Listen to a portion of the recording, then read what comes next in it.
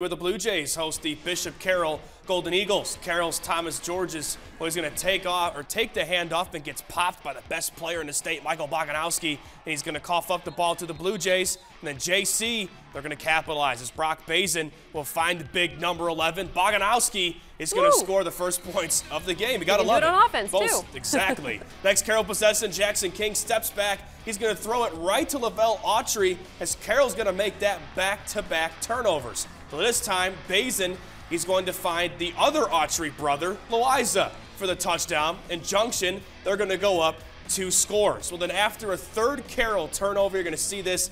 Bazin will throw his third touchdown to Jamarcus Vornez wide open. And Junction City's going to win it 41-7.